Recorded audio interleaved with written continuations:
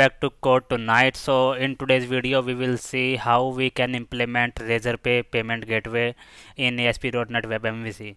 So we have this MVC project over here, and we will see how we can integrate the RazorPay payment gateway here. So the first thing that you have to do is you have to go to manage Nugget packages, and there first of all we will install the Nugget package for RazorPay.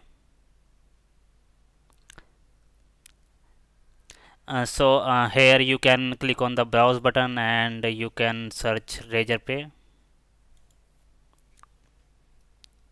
So this is the package that you have to install, and you can install the 3.00 version here. And once you done installing the package over here, then we will see how we can use that in the controller. So the first thing that you will need is a RazorPay account. So you have to sign up on RazorPay, and after you log in you can go to settings here, and in the settings you will see API key. So here you can generate your API key. So by default you will not see any record here, but you can click on generate API key and then you will get one API key. So you have to copy both the client secret and the client key, and copy those on your notepad. So we will use those in the code. So on the two things that you will copy, we will keep those in the web config. So I will just show you over here. So I have added these two key over here. One is key and the other is secret. Okay. So now we will go to the controller. So in the controller part, I will just run it first so you can actually check the UI how it is working. So the first method is index method. So it is basically a simple view, so nothing much over there, but I have added one text box there to capture the amount for which you want to accept the payment.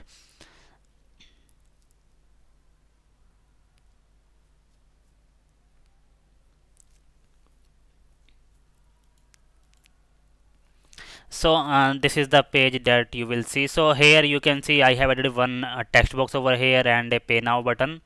Now I can enter any amount, so I will enter some random amount like 33 over here, and once I will click on the pay now button, it will get to the initiate payment method over here.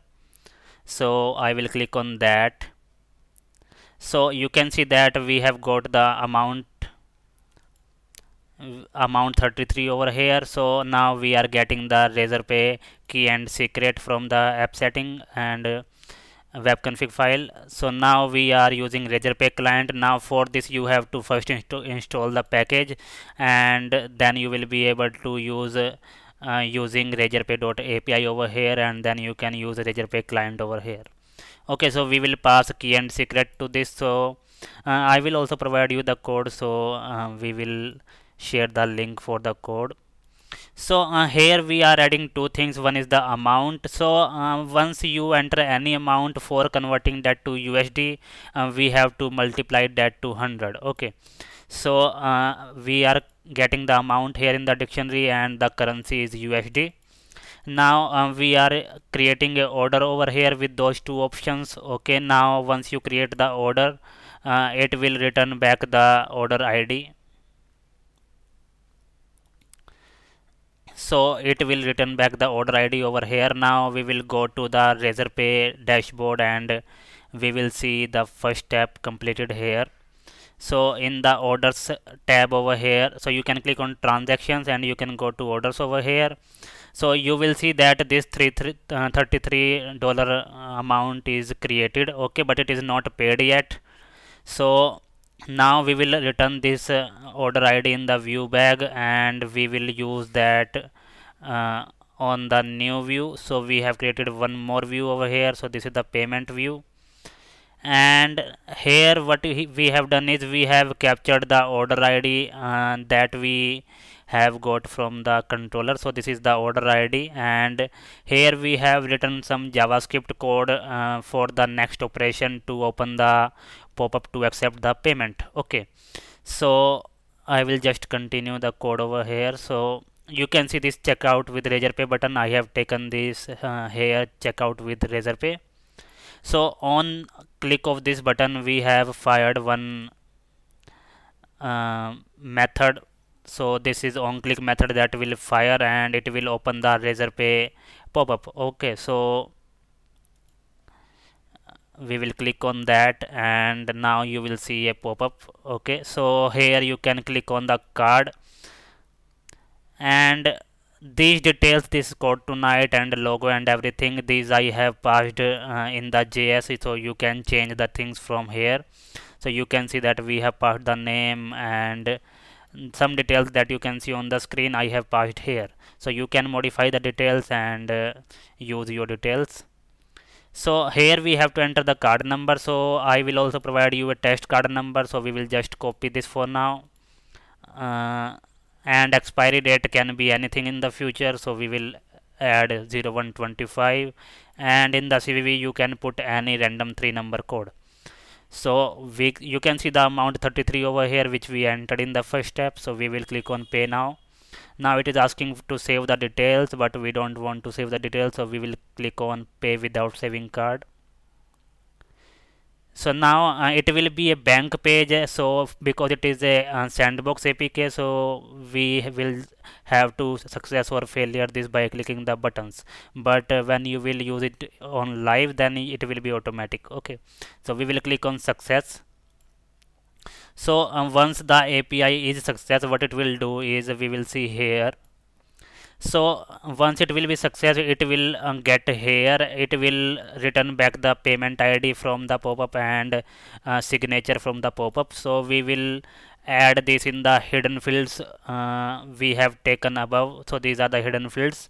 So we will be setting the value in these and then we are posting the form on this method home/payment. So now we will add a breakpoint here also. So here we have added the breakpoint and now I will click on success. So you can see that we have got the payment ID from the RazorPay and order ID and RazorPay signature. So what we have to actually do here is we can actually verify that the order is correct or not by verifying the signature.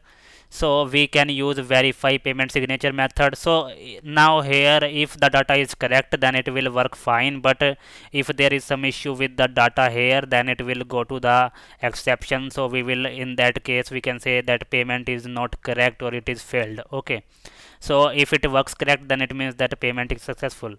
So now we will go to payment success view where we just have written payment successful. So you can modify the things as per your requirement, but now we will go to RazorPay UI.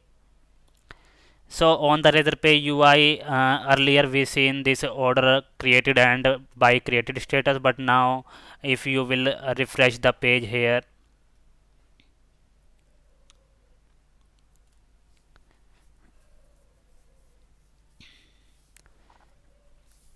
so once we refresh the page we will see that the status is paid now. So payment is done over here, and in the payment section also you can actually check that the new payment is captured over here.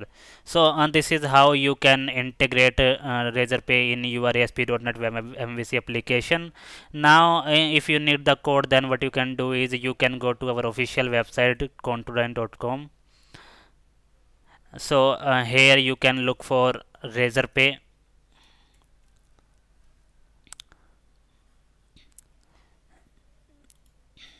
So we will also provide you a direct link, but you can check it out. Implement RazorPay payment gateway in ASP.NET MVC.